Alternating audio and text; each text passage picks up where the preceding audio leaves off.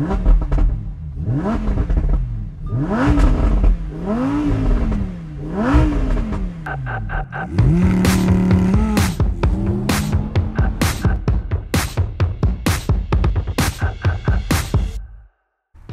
up everybody? My name's Robert Rushing with MPH Club and we're back with another review. Today we've got the Lamborghini Huracán Evo. This monster is the replacement to the Huracán base model and the end of the Performante. This has all of the features and qualities of what makes the Huracán incredible. It's just been refined, upgraded, and today we're gonna dive into all the features, check out some of the specs, and do our best to explain how incredible it is to drive this car. Ready? Let's go.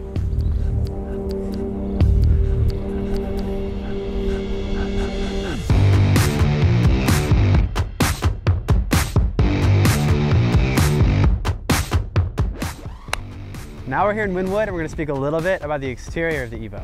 There's a few key design changes, and one of the first you might notice is on the front splitter. Instead of the regular splitter, you have a new Lamborghini-esque Y-styled splitter. This actually increases downforce. You'll also notice on the hood you have these two indents, and these are actually a design reminiscent of the Countach. Also has a little more aerodynamics. You'll see back here, this is a totally different side skirt vent. This is super similar to the Murcielago, so all of these changes are really coming from Lamborghini designs in the past. And probably the most significant, as you might already know, is the exhaust system.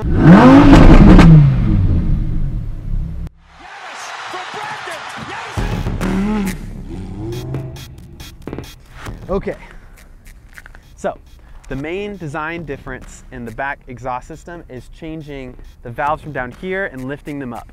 This opens the rear diffuser to produce more downforce. This is a more efficient path for the exhaust system, and this design actually comes from Lamborghini models of old.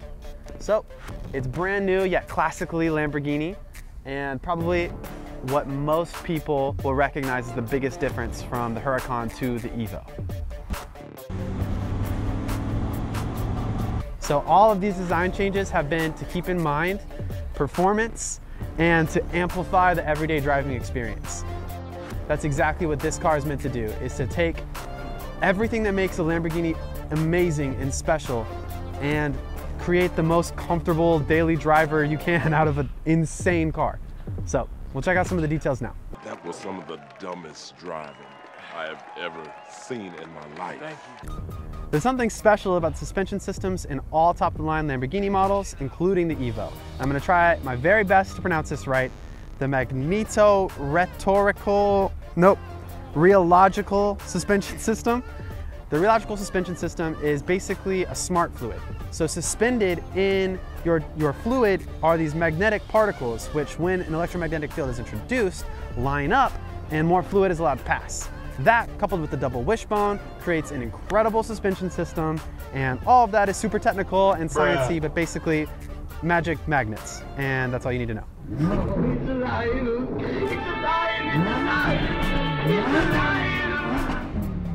All right, so now we're in the interior, which at first seems like a Huracán, except for the giant elephant in the room.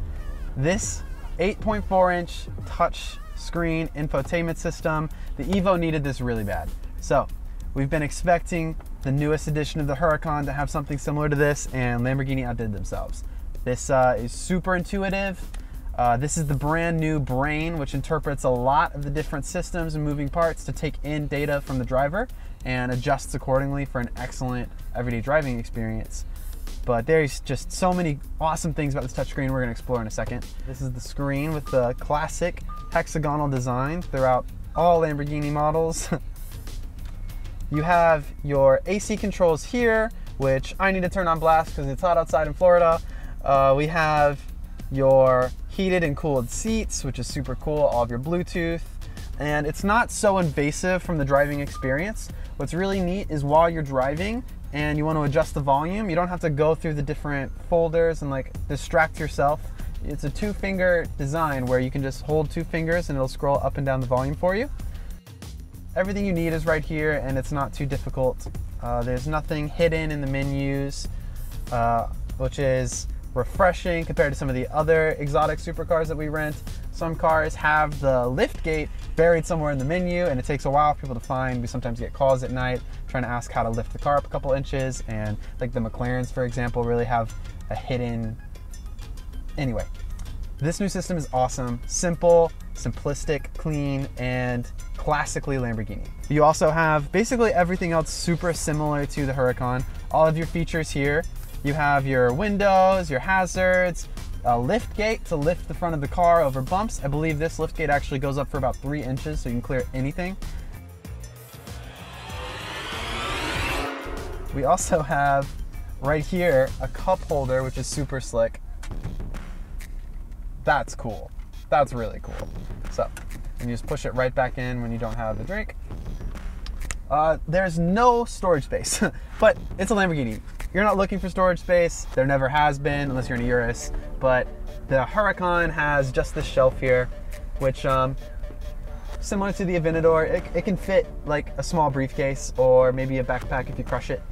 But yeah, not a ton of storage space, but that doesn't matter. You're in an incredible Lamborghini.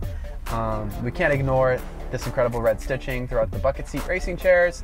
We have Huracán Evo stitched here with the Italian colors throughout the whole interior. As you can see, this is super premium. You also have a super small sun blocker with an even smaller mirror. That's fine. The whole experience is to drive. The reason you're getting this is to drive an insane car. The whole thing is super driver focused, and it shows. You have 2 USB ports, so you can charge, a cigarette lighter right here, a little armrest piece, your parking brake. This is how you pull it up for reverse. People who have driven Lamborghinis are super used to seeing this. This is in a lot of the other models as well. A button to put yourself in park, a button to lock into manual, your iconic start and stop button with the red lift. And yeah, other than like all of these features, it's the Huracan. But Lamborghini has made the Evo an amplified everyday driving experience. And I have to agree, everything that's different from the Huracan to this is significant, needed, and well appreciated. Okay, the infamous Lamborghini V10 5.2 liter engine, kicking out 640 horsepower, 420 pound-feet of torque, the rev meter going all the way up to 8,000, just screaming banshee out of hell. This thing is insane.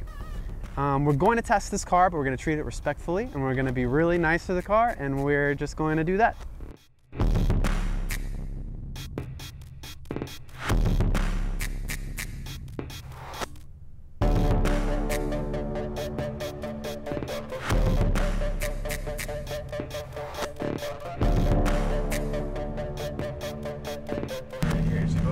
Not yet.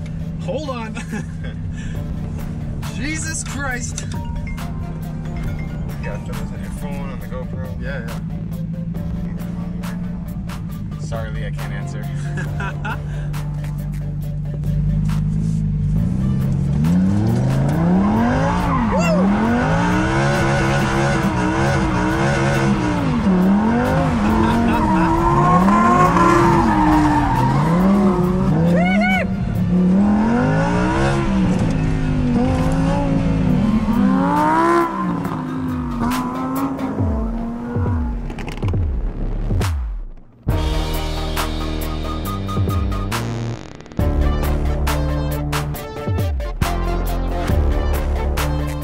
How refined this is. You can hear me crystal clear.